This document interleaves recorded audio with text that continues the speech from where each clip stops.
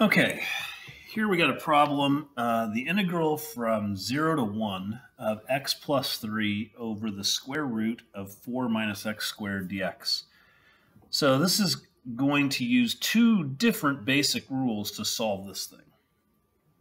Okay, so the first thing that we're going to do with this is we're going to break this into two equations. Okay, so this is going to be equal to the integral from 0 to 1 of x over the square root of 4 minus x squared plus the integral from 0 to 1 of 3 over square root of 4 minus x squared dx. Now this 3 right here, we can go ahead and move it out here like this. Now we've got two separate problems that we're going to solve two separate ways. So this one over here, another way that you could write this would be 2 squared minus x squared dx like this, and that fits the arcsine model. So if we integrate this, this is 3 times the arcsine of x over 2. Evaluated from 0 to 1.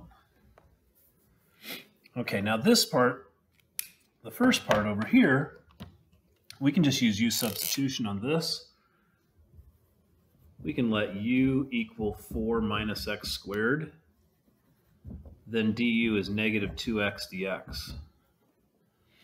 And so what we'll need to have is we'll need to have a negative 1/2 out here in front to cancel out that negative 2. Oops, I forgot my dx right here.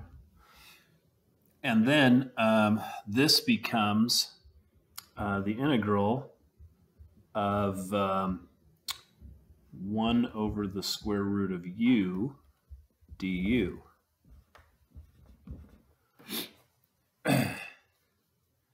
And then if I want to figure out what these are,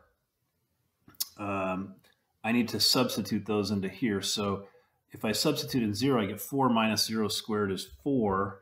And if I plug in 1, I get 4 minus 1 squared, that's 3. Okay, so then I can rewrite this as this is u to the negative 1/2 du would be another way to write that. Okay, we can integrate the first part of this thing is going to be u to the 1/2, and we're going to need a 2 out there in front. And then that's times negative 1/2. And then this part over here is done already. So we'll just go ahead and, oops, 2.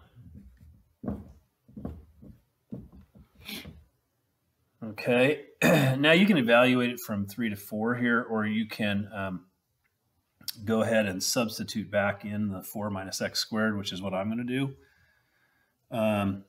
So this negative 1/2 is going to cancel out the 2 there, and I'm going to get negative 4 minus x squared, and 1/2 power, of course, is a square root. And that's evaluated from 0 to 1, because I put the x's back in. Okay, plus 3 arcsine x over 2 evaluated from 0 to 1. Okay, so in the first part here, if I plug in the 1, I get negative square root of 4 minus 1, that's 3, minus, plug in the 0, I get negative square root of 4, plus 3 arcsine of 1/2 minus 3 arcsine of 0. Okay, so this ends up being plus and plus. That's 2 minus the square root of 3. Okay, and that's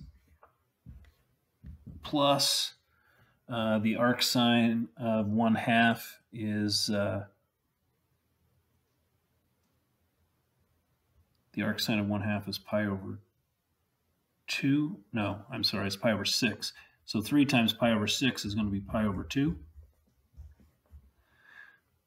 The arc sine is 0, 0, so this ends up being 0. And so this ends up being 2 minus the square root of 3 plus pi over 2 is the exact answer, which is approximately 1.839. So either one of those two solutions will do, and you're done.